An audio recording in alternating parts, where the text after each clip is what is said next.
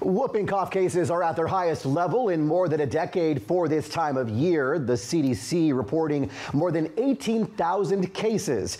Joining me now is Dr. Amesh Adalja with Johns Hopkins Center for Health Security. Doctor, welcome to the show. Thanks for having me. Could you put this increase in cases into perspective for us? Because it isn't necessarily unexpected, correct? Correct. This was not unexpected. Pertussis goes through these 3 to 5 year cycles, and we were sort of due for one.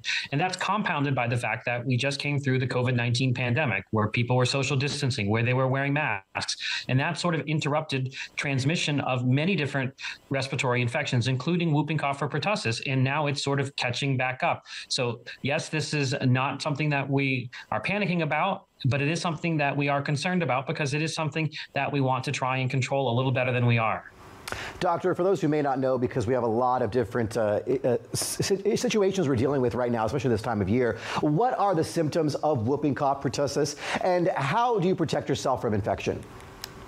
So whooping cough starts out with just a flu-like illness. So people might have a runny nose, a mild cough, just feeling kind of achy, not well. But what's characteristic about it is that that cough can be quite severe, and people will go through these coughing fits. And at the end, they make this big sound because they're trying to catch their breath, and that's the sound of the whoop.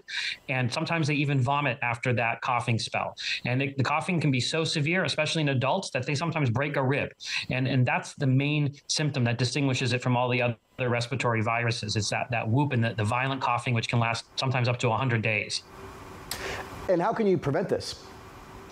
Whooping cough is a vaccine preventable disease. We give children a series of 5 vaccination shots when they're starting at 2 months. And we also give adults an update on their whooping cough or pertussis when they get their tetanus booster. So that's how you protect it, is by getting people vaccinated. But the vaccine isn't, 100%. It's not the best vaccine.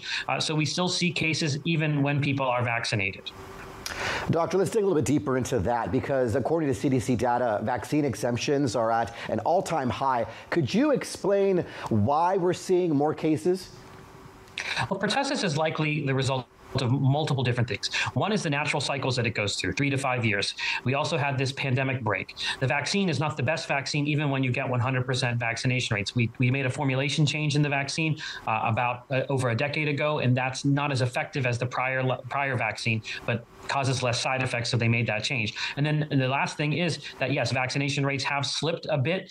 So all of these things together are causing kind of a perfect storm for the level of pertussis that we've seen so far this year in 2024. But it's important to remember that in 2012, for example, we had over 40,000 cases reported. So this isn't the worst year that we've seen in the modern era with pertussis, despite a lot of headlines about pertussis. Right. There are absolutely measures you can take to bring that number down. All right. Dr. Amesh Adalja with Johns Hopkins, thank you so much for your time.